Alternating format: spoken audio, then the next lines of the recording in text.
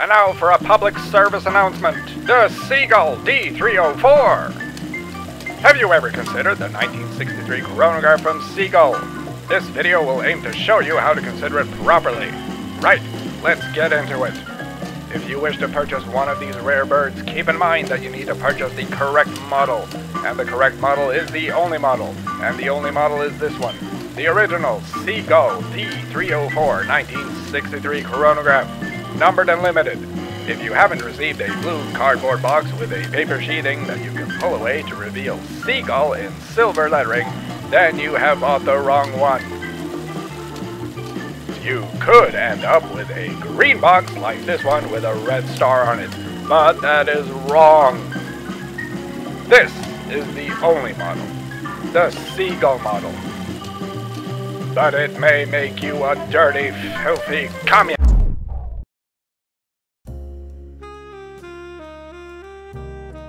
And so I did what the man in the public service announcement told me to do, and through my contact in Austria I managed to procure a real SEAGULL D304 chronograph, or as it is called on the SEAGULL website, the SEAGULL Aviation Chronograph Vintage Edition Mechanical Watch, D304, and the box is blue with a paper sheathing.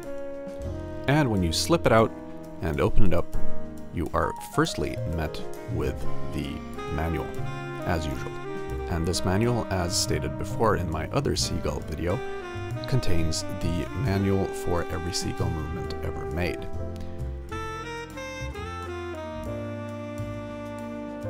And then you remove that layer and are met with the watch itself.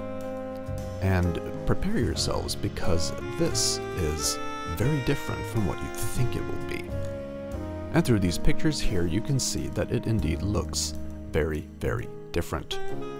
The first thing you notice is that it is basically devoid of color. And not only because I've taken these photographs in black and white. It really is simply silver and ivory. The only color accent is the chronograph second hand, which is red. But anyway, let's get back to the actual unboxing of this thing. The specs? Well, you have a diameter of 37 millimeters, which isn't very orthodox. You have a lug width of 20 millimeters and a lug-to-lug width of 46 millimeters. The watch is resistant to 3-bar or certified to 3-bar, but that basically means that you shouldn't even wash your hands with it, and definitely not scramble your brains underwater. The glass is Hardlex, and therefore you don't have the luxurious sapphire glass nonsense. This is basically vintage hardcore.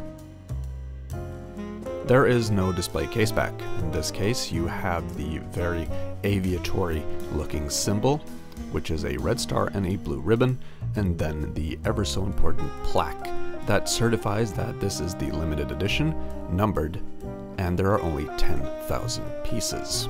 The case thickness is a very, very sleek 12 millimeters, which means that this will basically fit under any shirt cuff at any given time. I want to continue with a few details that I find to be very important when it comes to this watch, and why this watch sets itself apart from its fake sister. Firstly, you have the dial, and it's this wonderful, crazy ivory sunburst. Just fantastic in real life as well. And then you have the logo, which isn't a red star, but this one is actually called the Star Trek logo, which is also very prominent if you buy the HKED models of this watch. In my opinion, this is one of the most awesome logos on a watch I've ever seen. And here you can see the full watch dial in all of its glory. The hands are very beautifully machined, and they remind you of broad arrows without the arrow. There's some Lamborghini in there as well, I think. Anyway, you also have the applied indices that are split pyramid, spaceship shaped. I don't know, but they're very, very awesome looking. There are no indices at 3 or 9, and the only Arabic main indices are 12 and 6. But the font, I mean, it's incredible, almost futuristic.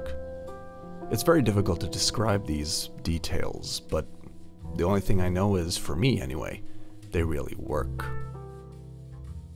If you look at the small second hand, you have this wonderful hypnotic pattern to it. It's just mesmerizing. On the other chronograph, you have a black arrow, which sets itself apart from the other small second.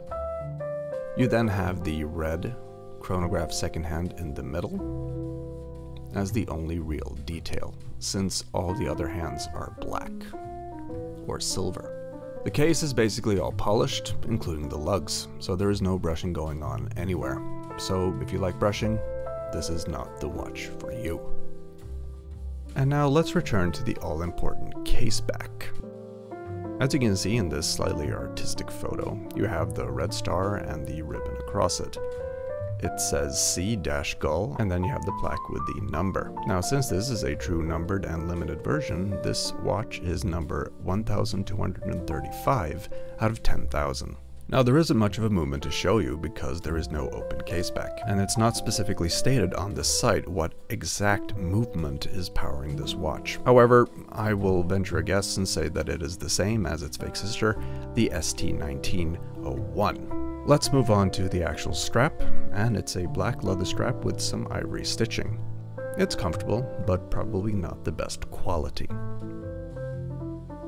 And on my 19 centimeter or 7.48 inch or 0.000944 furlong caveman wrist, the watch sits very nicely. It's not too big, it's not too small. Even though it's 37 millimeters, it just feels like a nice 38. It's a little bit slimmer than its fake sister. But let's remind ourselves about the fake sister in a little side-by-side comparison. As you can see, they are vastly different. And the problem that I mentioned before is that, well, this whole chase for the actual D304 is a little bit more complicated than I first thought. These aren't the only ones. There are more. Not fake ones, but actual SEAGULL ones. For instance, you have one that looks like the fake sister and is a limited run of 5,500. Then you have another SEAGULL which doesn't seem to be limited in any way. It has a similar caseback to this one, but the thing is, I think I'm going to have to give up. This has been so far the most expensive unboxing series because I've had to buy 2 watches. I paid $400 for the numbered and limited one and $150 for the fake one. But if you've watched this far, let me just offer you a piece of advice. You can't go wrong with either. The reason why I love these watches is because that the design is actually unique. SEAGULL, or SEAGULL as I will from now on call it, is a company that basically makes its own watches. These are definitely watches that will make you friends at cocktail parties. These are not copies, and these are not basically just derivatives. They have some heritage, they have some history, and that to me is fascinating. If you're on the fence, just go for it. You will not regret it. And before I leave you, I just want to take a moment to say thank you to all of you who watch and comment and like and subscribe. It means everything to me. It really does. So for now, I'm Mr. Jacobson. Thank you all so much for watching, and have a great day.